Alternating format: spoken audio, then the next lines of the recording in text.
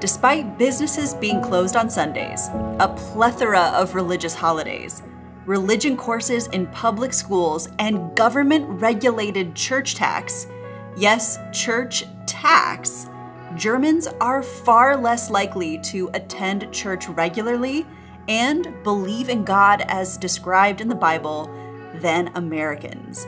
This was one of the biggest culture shocks that I experienced after I moved here to Germany.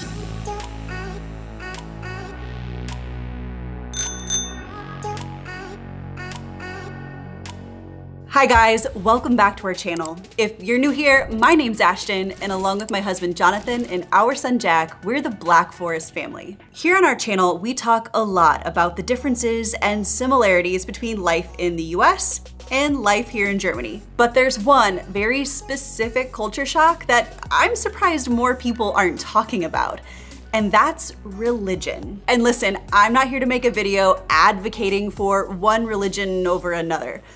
Nor am I using my platform to say that you should or shouldn't be religious. This isn't gonna be that kind of video. But rather, what I wanna talk to you about today is that the biggest culture shock I've experienced since moving to Germany is just how different a role that religion plays in everyday life, and the influence that Christianity specifically has on the contemporary zeitgeist, national and local politics, and everyday behaviors. Now, I might not have grown up in the Bible Belt, but I do come from a very rural farming community with mandatory church on Sundays. A community where attending summer camp was synonymous with vacation Bible school.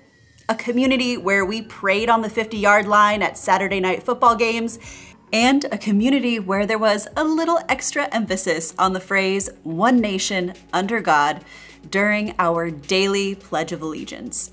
And again, I'm not here to pass judgment today. I'm not going to say whether or not those behaviors are right or wrong. But I will say that sometimes living in America feels like you're living in a bubble. And I really had no idea just how unusual our religious behaviors seem to many Europeans, even those right here in southern Germany, which is arguably the most religious region in this country. So in today's video, we're going to explore just that, religion, specifically Christianity, and just how different the practicing habits are between the United States and Germany. So let's go ahead and dive right in.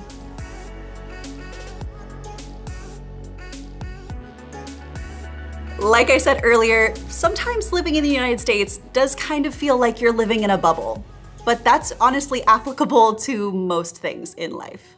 Geographically, we're a huge country, so it's unsurprising that even today, an estimated 40% of American adults have never left the United States, with 11% never even leaving the state in which they were born. But it goes even further than that. American media and American education tends to be pretty inward-looking.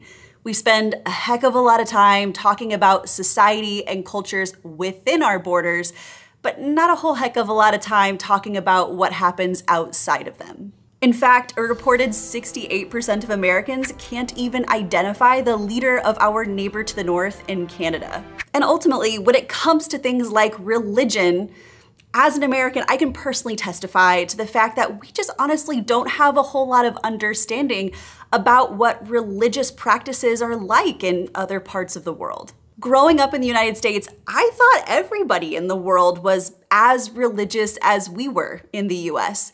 I mean, of course, don't get me wrong, I thought different countries had different majorities and minorities of different religions, but generally speaking, the percent of the population that attended church weekly and would rank religion as being one of the most important pillars of their life and kind of a guiding tenement to their culture and community, well, I thought that was actually pretty similar.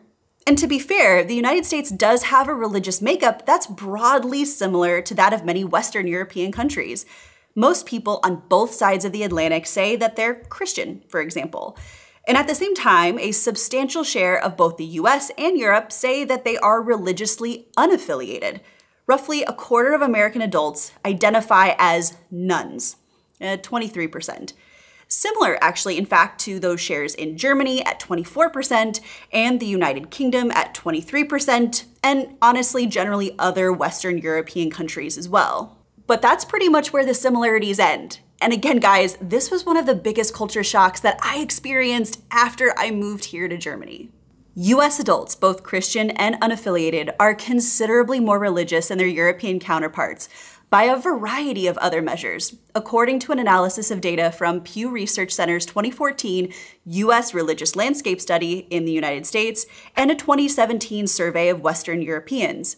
For instance, about 2/3 of US Christians pray daily, compared with just a median of 18% of Christians across 15 countries in Europe, including just 9% here in Germany. Almost 2/3, or 64% of Americans, also attend religious services at least monthly, compared to only 31% of Western Europeans, and 24% here in Germany. Also, when looking at all adults, Americans are much more likely than Western Europeans to believe in God as described in the Bible. More than half of Americans, 56%, say that this is the case, according to another survey. This one conducted online by the Pew Research Center in 2017. But what's pretty astounding is that's twice the regional median in Western Europe, at just 27%.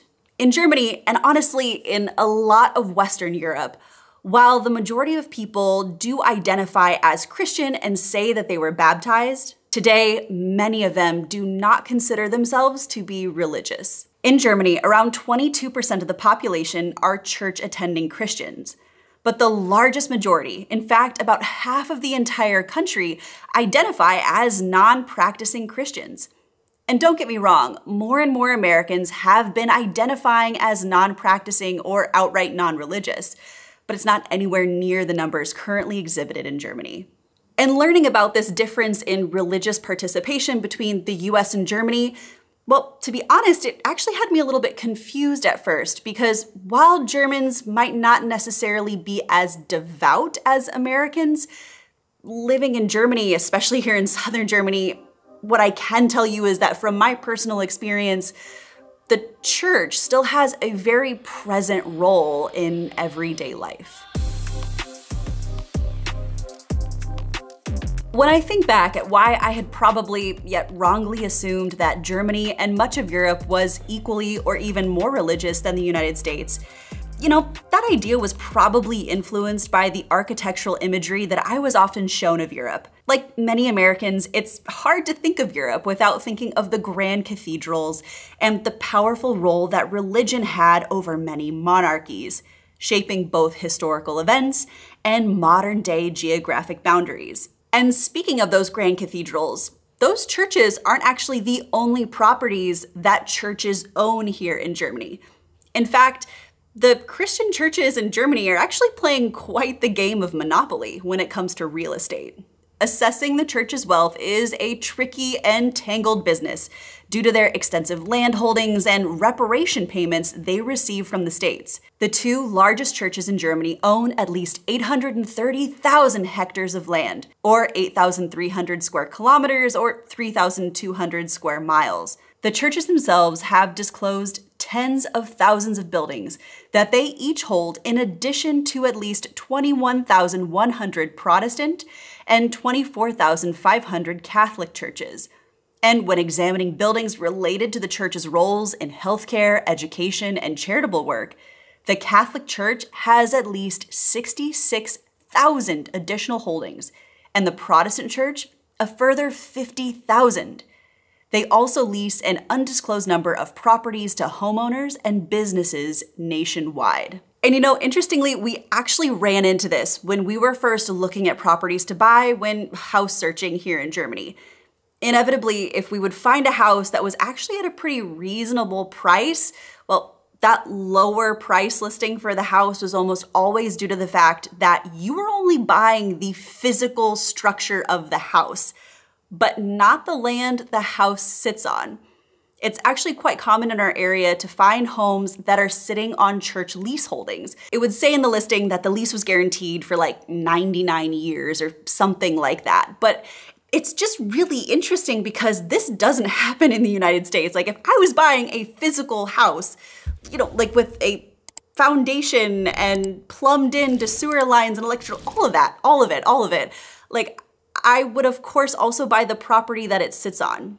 But here in Germany, that's not necessarily the case. So in addition to a mortgage payment, you might also have to pay a monthly lease payment to the church to rent the land your house sits on. But religious organizations also receive money from the land they used to own as well. In Germany, they receive state funds to compensate for property losses dating back to the early 1800s when Napoleon upended the Holy Roman Empire. According to the broadcaster Deutschlandfunk, this amounted to nearly 500 million euros in 2017 and comes from taxpayers, whether they belong to the church or not. But honestly, beyond talking about land ownership or participation in charitable organizations, the other interesting reason I think that churches are actually so present in everyday life here in Germany is because of the seats that German churches are actually granted on advisory board committees across a variety of organizations. There, the churches sit alongside other interest groups such as conservationists, union leaders, and experts from a range of fields in the name of representing an important demographic. For example, the two largest churches have a voice on public broadcasting councils. And given the innumerable supervisory boards across Germany, to be honest, it's nearly impossible to estimate the amount of influence or the number of seats that churches actually hold on these supervisory boards throughout the country. But I also should be a little bit fair here and talk about the fact that churches in the United States, they do hold power and influence. It just tends to be a heck of a lot more indirect. On a very basic level, people who belong to religious institutions in the United States have been statistically shown to be more civically engaged than their secular neighbors. They're more likely to serve on school boards, volunteer at charities, and join clubs. So it's somewhat unsurprising then that Congress has always been overwhelmingly Christian. And roughly 9 in 10 representatives, or 88% of the current Congress, including 99% of Republicans and 78% of Democrats, identify as Christian, according to a January 2021 analysis. And almost all US presidents, including current President Joe Biden, have been Christian. Interestingly, Biden is actually the second Catholic president after President John F. Kennedy.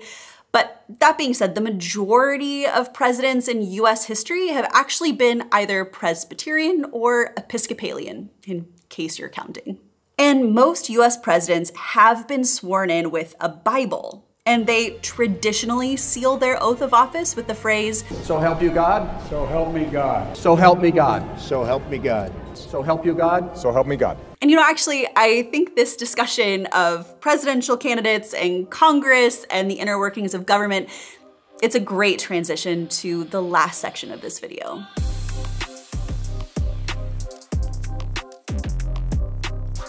As I mentioned earlier, despite being more devout in their religious beliefs, the United States does have a constitutionally mandated separation of church and state.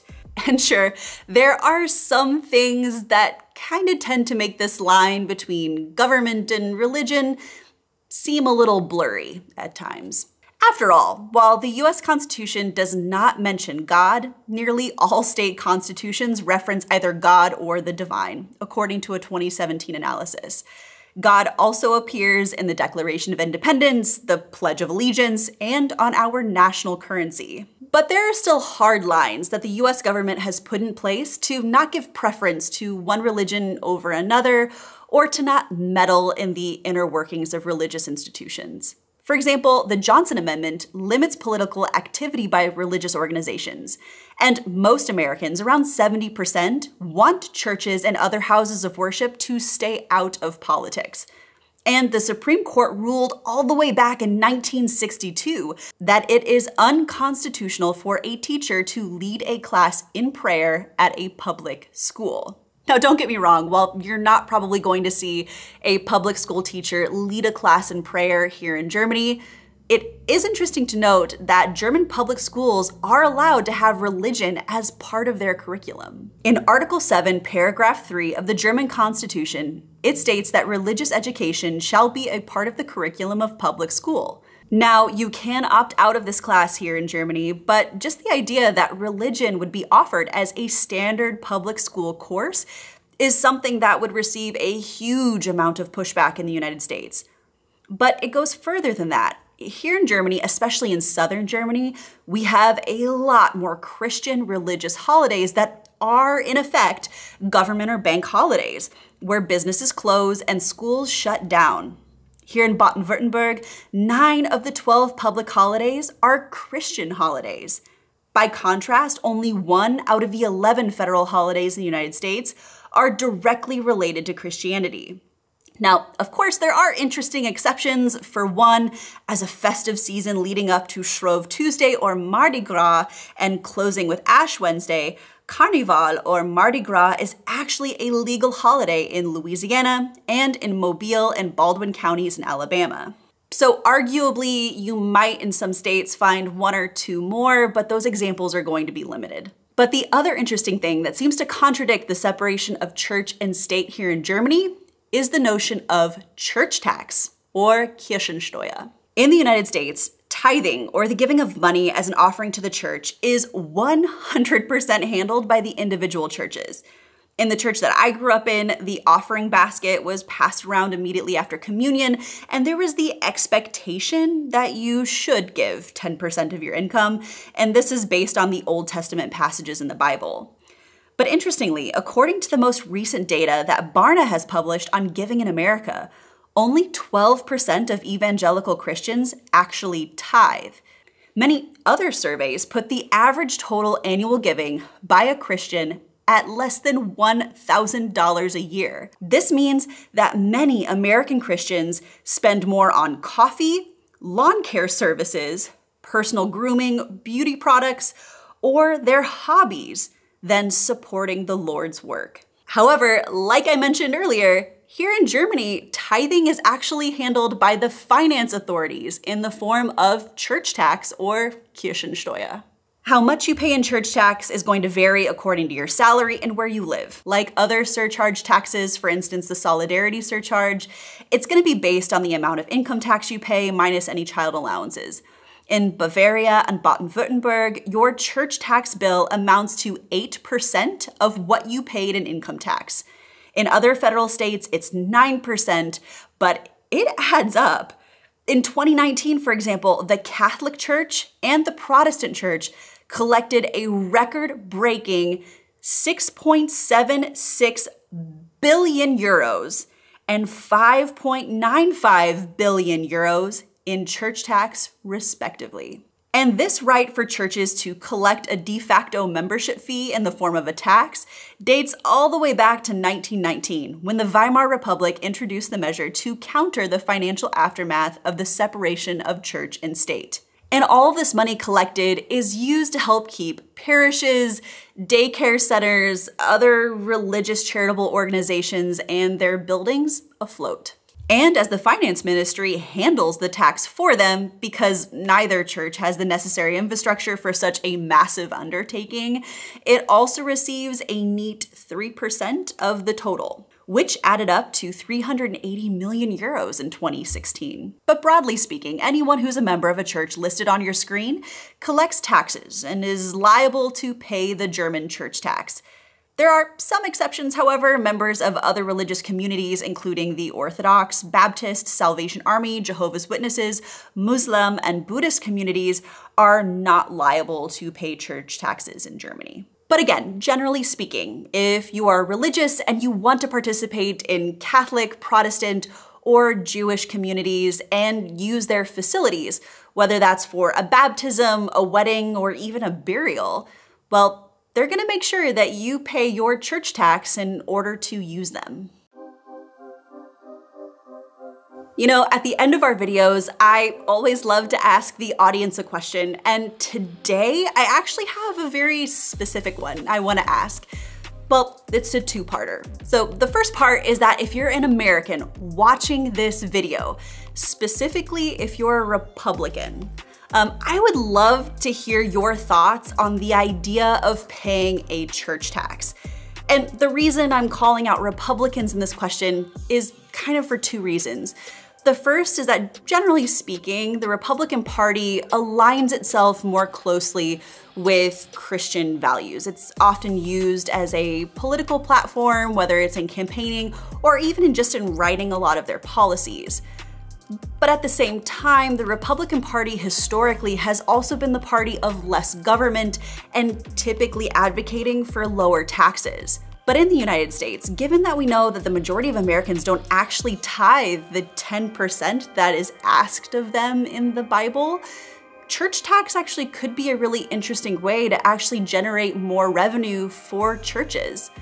So I would be really curious to hear what you think about this. Do you like the idea of a church tax, particularly if it could benefit your local church?